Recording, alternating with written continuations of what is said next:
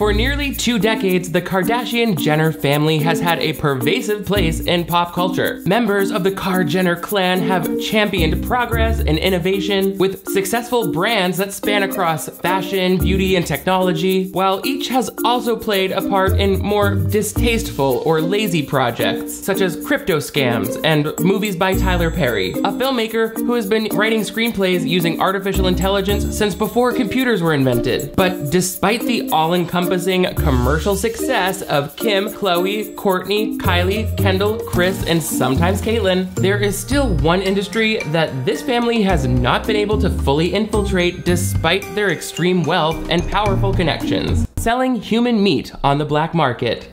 Oh, nope, I just got a tip that that's actually how they make a profit with their post-surgery offcuts. What a very conscientious people. They use every single part of the ass tissue. Okay, fine, but there's still the music industry, where not one Jenner or Kardashian has been able to achieve significant proximity outside of marrying Kanye West or making Beyonce hate them. But that's not for a lack of trying. So today, let's listen in on the several attempts at sonic stardom that this famous family has left in its wake, with dated dance jams, wretched rap features, and unfathomably bad silly family projects. Turn down the volume on your earbuds and maybe bite down on a leather belt, because it's gonna get painful on this out of tune and spelled with a capital K installment of Clip Breakdown.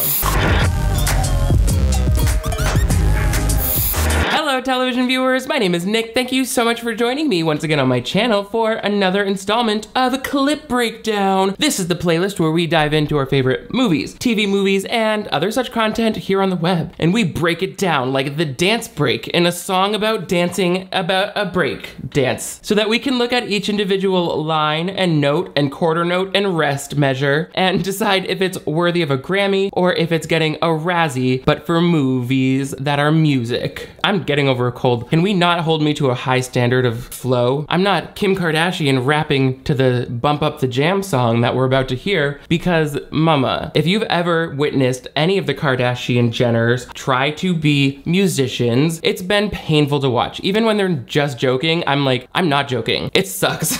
I think it has something to do with, like, if you're gonna be singing or like do a song or whatever, the more sheepish and embarrassed you seem about it, the more hard it is for the audience to watch. If it looks painful for you to perform, then it's painful. Like, just have some confidence. A little bit of stage presence would go a long way here, sis. But I mean, come to think of it, the Kardashian Jenner sisters, they really do not have a lot of stage presence in general. They might be sometimes entertaining when they're on camera in a familiar home environment, which is what we see all the time on reality TV. But think of like Kendall Jenner trying to present the award at that, I don't know, it was a big award show, MTV maybe, but she was like, guys, I'm the worst reader. It's like, who are you talking to? Read the prompter. How are you the worst reader? Did you not graduate high school? Whatever. Kendall is the first one I'm coming for in this video, but before we do, make sure you give this video a big thumbs up. That lets me know that you want to see even more Kardashian crammed into your throats. Also, most importantly, make sure you hit that subscribe button. That way you never miss new videos from me. If you're watching this right now, I'm in the UK. Nicki Minaj, I'm in the UK, but just for one day. Except I'm there for 14 or so days, so I'm uploading this from abroad using another country's internet. Also, I've got merch and a Patreon, so check those out if you care to. So I'll be honest, this first clip is not like it's the Kardashians trying in an earnest attempt to break out into the music scene, but it still hurts my soul to watch. This was back in 2016, Kendall Jenner with the creative director of Balmain, Olivier Rousteing, doing some karaoke to one of the hottest songs of that year. Kendall is obviously not the best person to bring to a karaoke bar with you unless you like carrying the whole song on your own, which I do. So come along, Kendall. You're not gonna wanna hang out with me though, after a few of the things that I say about you here today, but let's watch the clip. We Found Love by Rihanna. It's the way I'm feeling, I just can't deny. But I gotta let it go. We found love in a hopeless place. Come on. This is too hard for me. I'm not gonna sing. Just sing the song, Kendall. We'll be the judge of whether it's too high-pitched for you or you're not good at this. It is, and you're not. I guess it was just important to me that I be the one to say it, since this is my mean-spirited YouTube video. Speaking of which, was there ever a period of time when terrible celebrity karaoke was the type of content people were seeking out on YouTube? Or in 2016, was the name of the game just to corner anyone from the Kardashian family and watch them flounder when asked to do something personality-driven? Because I'm still kind of here for that. In any case, Kendall, it's time for you to get yourself out of this clearly uncomfortable musical moment. That means even more uncomfortable dancing. Quick, Kendall, initiate Ashley Simpson mode. Quick, someone get that supermodel a blood test. I'm worried she might be over the normal limit of athleticness. Every blood test I've ever done has said that I am like over the normal limit of athleticness.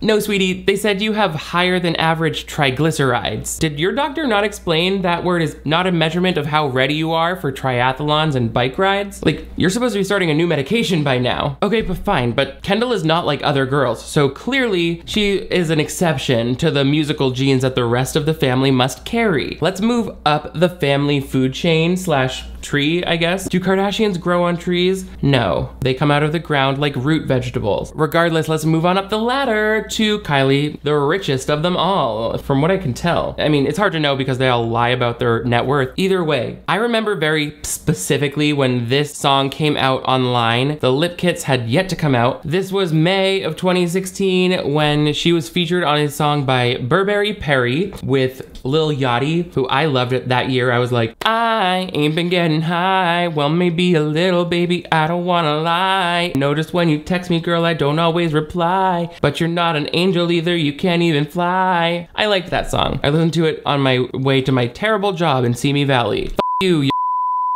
I'm gonna bleep that out because you never know. I might be crawling back there for a job when the algorithm turns against me. Just kidding, knock on wood. Anyway, Jenner was featured on this song along with Lil Yachty and her former friend slash now friends again, Jordyn Woods, on a song called Beautiful Day. And I'm like, was this a real song that was released by a record label? Because it's painful. Anyway, we'll jump right ahead to when Kylie and Jordyn jump on the track. Jordy, let's be serious about this. Come on, we're gonna be serious about this. Hey, yeah. Jordy. Jordan, come on. I've never been on a song before. This is a Beautiful day in the neighborhood. It's a beautiful day in the neighborhood. We are so sorry. Ooh, yes. We are so sorry. Well, sorry doesn't take away from the fact that you were just on a song that sounds like the trap version of my mom putting away dishes while the rest of the house is asleep. Maybe I'm just not familiar with Burberry Perry's style of music, but to me, that sounded like 3 different songs with very different tempos being layered together. And one of them was like a haunted house soundtrack from Spirit Halloween. Again, it was mainly Jordyn and Kylie giggling through the thing. I think that was mostly just like them messing around, and they posted it because they knew if it featured Kylie Jenner, it was gonna get viral. And here we are talking about it 8 years later, so good on ya. That being said, Kylie Jenner does seem to have the strongest musical ability. She said she's worked with a vocal coach. I can never tell if she's being sarcastic or not because I don't care enough to read into her social cues that deeply. It's like, if you're gonna be so cool that I can't tell if you're joking or not, that's no longer cool to me. I wanna know that you're joking so that I can laugh in your face and know if that's ironic or not. Regardless, we'll hear more of Kylie singing in earnest later on. You already know what her singing voice sounds like because she was like, rise and shine. It's like, that was really how she sings. She talks really soft-spoken like this, chicken tacos. And so that's how her singing is too. Like, we're not getting Aretha Franklin here. By the way, when I was growing up, there was only one kind of celebrity product, and that was perfume, which is why Paris Hilton has 3 dozen of them. I wasn't a fan of every one of those, but I do love fragrances in general. Especially like this past month, I had to have my car go to the auto body shop, and I don't know if my mechanic was perhaps some type of large breed dog with a bacterial infection, but it did not smell right. My car did not smell right when it came back, which is why I'm so lucky that I was already aware of Drift, which is the sponsor sponsor of today's video. They are a sister company to Scentbird, who I already love because they show me all of these great new fragrances every month. Drift brings the same experience to your car and your home using these really innovative air care products that really improve my quality of life. If you're used to using regular car fresheners, then you know that they are not really well fragranced, kind of strong and cloying, and also many times they have plastics and harmful ingredients. Drift uses only sustainable materials, and all of their fragrances are created using natural fragrances and essential oils. And at only $9 to $15, it's very affordable. I use this Drift, which is just a piece of beautiful looking wood that uses magnets to clip onto the visor. There's like this metal clamp that comes with it, and it just looks really clean and minimalistic with a fragrance that is also very clean and not at all headache inducing like those other fragrances that I've used in the past to try to get the dog smell out of my car. Also, I've never been one to replenish a car freshener that I get at the gas station every time it runs out of fragrance. So I'm often just sitting there with some useless tree-shaped thing hanging from the mirror, but Drift works on a subscription. So as they recommend, every 30 days I get a new Drift refill, and you can even enroll in their Scent of the Month club and try a new seasonal scent every single time they ship one out to you, which is great if you experience nose blindness, which is when you get so used to a fragrance that you don't even kind of know that it's there anymore. I love being able to switch out to a new fragrance every month, or just stick with my favorite, like this one, Teak, with notes of musk and amber and pepper, as well as cedar, which I grew up with my dad being a woodworker, and the smell of cedar just like brings me back to childhood. And it's a very flexible subscription. You can swap out scents, you can pause, cancel, or change your delivery frequency at any time. I'm telling you, every time you get into your car and experience the elevated fragrance of Drift, you're gonna thank yourself. So make sure to use my code NICK35 to get 35% off your first month at drift.co. That's less than $6 for your first month. So let me know what fragrance you end up trying in the comments below. But enough of that. We're going back in time to, I think it was 2011. Kim Kardashian recorded a full-on dance song called Jam, parentheses, Turn It Up. It was produced by The Dream, who has had lots of hits in his career, but I guess not even a talented producer can make Kim Kardashian sound good because, mama. Even Kim regrets doing this whole thing.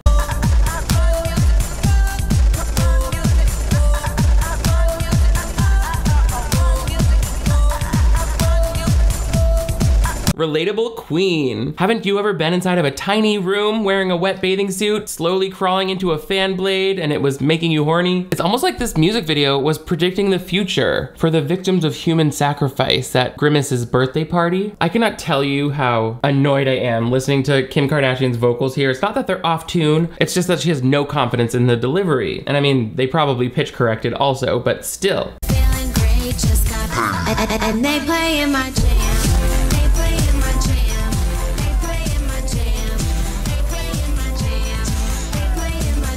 Mama, this is art. I love how the visuals match the song so well. For example, Kim keeps singing the word jam, which is why the music video's color correction is giving Smucker's Concord Grape. Then there are these random shots of her looking really oily and tan at a photo shoot. It's like, okay, peanut butter jelly time at the club tonight. A lot of people have this advice when songwriting. It's like, don't make your lyrics sound like something that would be unnatural for you to say in real life. Like Kim Kardashian would never be like, they play in my jam, I'ma get so high tonight. Like Kim Kardashian doesn't say they play in or I'ma get. Like to me, that's just like basically digital blackface. You know, it's like musical blackface. If you're trying to sound more urban or use AAVE terminology in your lyrics when that's not how you speak in real life, it's never gonna come off right. So that's just only the tip of the iceberg when it comes to any of the Kardashian Jenners appropriating another race to be cool or try to profit and make money from popular culture. But side note, although they struggle with music, did you know that between the Kardashians and Jenners, they have like several books published? Kim, Khloe, and Kourtney all co-wrote a novel. And then Kendall and Kylie wrote like a series of young adult dystopian novels to like cash in on the Hunger Games type of thing. But it kind of only seems like Kendall is the only one who read the book that she wrote. Meanwhile, there are politicians and others who have spent all summer trying to ban real important books from school libraries all across the country. Right now, requests to ban ban books is the highest it's been in 21 years. Books like To Kill a Mockingbird or books about Martin Luther King Jr. or Anne Frank. Why would we restrict students' access to that important history? Florida is even going to be required to teach students that some Black people benefited from enslavement because they learned skills that they could put to use themselves. It's like, that is so insulting. A great way to whitewash and glorify a horrible part of our history. And they're not gonna stop there. Floridians are trying to make it so that the whole country has to teach kids this way, and also restrict any lessons to exclude anything that talks about race or gender, which, like, how are you gonna talk about American history without discussing race or gender, two incredible inequalities that are still huge fixtures of our society today? Kids need really accurate information, obviously taught to them in school, so that they can keep up with the 21st century. Like, to imagine going out into a global workforce, being part of a global economy, and not realizing that your country was based on a bloody history of colonialism and racism. We need to leave politics out of what is being taught in history books and just focus on facts. That's the only way to prevent history from repeating itself. But anyway, feel free to check out this poorly written novel about a dystopian heroine Katniss Girly Bean, written by Kendall and Kylie Jenner. Supposedly. Regardless, as I said, there's a lot of shots of her at a photo shoot here, which is like, that's not what the song is about. You're at a club, but she's like, I'm getting a shot here and a shot here, and Terry Richardson is taking a picture with me. It's like, now you've really lost the fucking boat, sis. Like, not Terry Richardson, sexual assault. They in my butt. You know, there is even like some speculation that Kylie, who I just said was one of the better singers out of the whole group, was secretly the lead singer to this, like, kind of, I guess you would call it, I don't know, EDM group, like a music group called Terror Jr. Because for one of her lip glosses, she made this little short film where the song 3 Strikes was playing from Terror Jr. And so somebody looked it up and found that the composers, authors, and publishers registration for the song included Kylie Jenner as one of the composers and authors of the song. And the voices, the vocals on it are very pitched up, pitched down, so you wouldn't necessarily be able to tell right off the bat if it's Kylie Jenner or not. And a lot of people are just like, oh my god, Kylie Jenner is secretly the lead singer of Terror Jr. However, she got on Snapchat and was like, I love their music, but for those of us wondering, it's like, I'm not part of whatever their name is. And it's like, she was almost being too dismissive, like she didn't know the name of the band, when it's like, you picked them for the final cut of your lip gloss announcement. She said, I don't know if the band is trying to get a little attention or what, but it's not me. And it's like, you gave them attention by putting them on your song. That being said, I kind of don't think it was her. I think like she somehow got writing credit on the song. Maybe she knows these people, but like, I think the whole thing was just a scam to get publicity for the lip gloss drop from like a more legitimate music scene. I would check out one of my favorite creator, Naomi Cannibal's video on this. She's an icon. I'm obsessed. And she did a whole video called like, was this all a stunt? I'm guessing it was. Regardless, it only lends more credibility to that conspiracy theory that Kylie Jenner is the most prominent voice mixed into this song called I Love My Friends, which the Kardashian Jenner girls made for Kris Jenner, their matriarch, as like a spoof on a video she made in the 80s or 90s, which was a parody or a cover of I Love LA that Kris Jenner rewrote and filmed on like very dated looking cameras for her 30th birthday. So now that it was her 60th birthday, the girls recreated the video of this Randy Newman song, and they had a bunch of famous people kind of cameo in it, like Katy Perry and Justin Bieber, kind of like saying what they love about Kris Jenner. That was such a long explanation. Let's watch it. November 5th, and now she's 60, riding down the highway with her friends at her side. Her life without them wouldn't be complete. They are her joy and pride. Oh no, not the bass notes. You're in a professional recording studio, ladies. No one thought to request a key change? Probably because they were all so focused on the sibling rivalry of who could make the most oversized sweatshirt into their entire outfit. Ariana Grande wore it better. Also, why does this sound like a song from Kids Bop? Except all of the kids are adults who don't realize they have depression because they were never told those feelings are valid even though they grew up wealthy. It actually makes more sense. Girls, look at your parents. Anyway, towards the end, it's not only celebrities singing Chris's praises, it's also the service workers at Craig's or, you know, the Beverly Hills Hotel, who hopefully Kris Jenner tips very well every time she's there, and that's why they love her so much. She loves you. She loves you. She loves you. She loves you. She loves her friends. I love my friends. There you go. She loves us. Why did Caitlyn Jenner have to come in and ruin this? It was already bad. She said, I'm gonna mess up these words, and then I'm gonna slide these bubbles out of the way to reveal my kneecaps. Like, no, mama, please. This was such short notice. We didn't have time to book the leather craftsman who stapled your skin back for the Vanity Fair cover shoot. Laughing like the Witch of the Wood.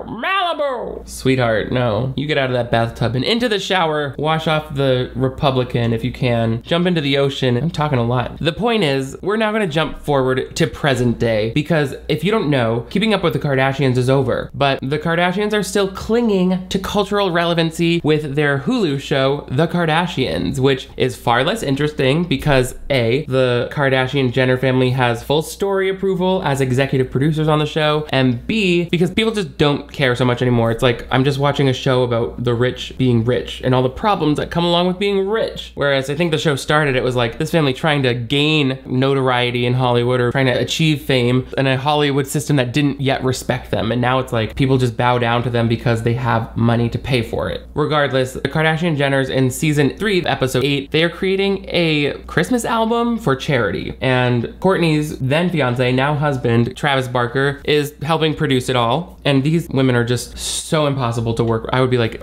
forget it. Christmas is canceled. Christmas with the Cranks. Especially Chloe, she's like, they're all terrified to sing. Oh, and also they do vocal lessons. And Kim, at first, she's like not even gonna sing at the vocal lessons. And she calls producer Babyface and is like, I think it'd be so great if I do Santa Baby. And that means like we practice it and you produce it off site, like secretly, and like add the background vocals. And then I surprise them with how good it sounds. And everyone's like, okay. Meanwhile, Chris hired Babyface already. So nothing happens. You hired one producer. Very contrived storyline. Santa Baby also makes sense since this was Kim Kardashian back around the time that she wore the Marilyn Monroe dress to the Met Gala and basically thought she introduced the world to Marilyn Monroe that year. But she works on it outside of the family and then she brings it after Chris sings her little ditty. Home of Farmer Gray, it'll be the perfect ending of a perfect day. I remember when you were here and all the fun we had last year. No laughing, guys. Santa baby, just slip a sable under the tree. Yes, Kendall, while Kim may be in her just learned about Marilyn Monroe era, she's also going to law school, if you remember. So she can't help the fact that she's also in her studious, well-educated Billy Madison era as well. She's got the history books out. So while for you, it might be Christmas, for Kim, it's Christopher Columbus. You love New Year's parties, and Kim worships the Nina, the Pinta, and the Santa Maria. Hence Santa Baby, okay? Yes, Santa Baby. Santa Baby. I sing like her too. Santa Baby, I want a yacht, and really that's not a lot. I shit my pants at the farm. What? Meanwhile, Kris Jenner is over 60, so she's like, plush velvet sometimes just pretzels and beer, but I'm here. And everyone's like, okay, Elaine Stritch, you better crow like a prehistoric bird, you aged crooner. I'm just saying, it's a double standard. If women of a certain age are allowed to have singing voices that are rickety-crickety like a rusty hinge, then I should be allowed to laugh at how bad it sounds at church without my Nana yelling at me. Anyway, which of your dead relatives yell at you in places of worship? Comment down below. Basically, everyone weasels out of this. Like, Chloe's like, I'm barely singing it. And then Kendall is like, I'm leaving. And Kylie's like, I don't do this kind of thing. I love when everything is so imperative for the whole family to be involved. And then Kylie's like, I can't because I'm too cool. And everyone's like, okay, sweetheart, when's our next paycheck coming? It's like, we get it. She controls everything because of that failing makeup brand that she overvalued to the magazines. Wow, I know a lot about this family. Anyway, I don't know how the final result sounds of this Christmas album, so let's hear after all of the bells and whistles have been put on it in the studio by Travis. Hear those sleigh bells jingling, ring ting tingling. Birthday party at the home of Farmer Gray. Listen to that. Domo arigato, Chris, Miss Roboto. Those rendered out to be some real smooth vocals, fam. Like the dial tone on my landline. If I didn't know that was an auto-tuned version of Kris Jenner singing, I would be like, aw, I didn't think it was possible, but they did it. ChatGPT has finally learned the meaning of Christmas. Farmer Gray, it'll be the perfect ending of a perfect birthday. But anyway, that's all we have in the musical lexicon of the Kardashian-Jenner family. Hopefully, are there any other songs or musical adventures that I missed from these guys? Let me know in the comments below. But also, give this video a big thumbs up if you want to see even more Kardashian-Jenner videos from me. And most importantly, don't forget to hit that subscribe button right over here. That way you never miss new videos from me. I have new ones every week. Thanks again to Drift for sponsoring. Don't forget to check out their links below. Also, I've got merch and a Patreon. That way you can access exclusive bonus content and virtual watch parties where we watch movies live. You're not gonna wanna miss it. You guys are all the greatest. Thank you so much for loving my friends with me today. I will see you next time.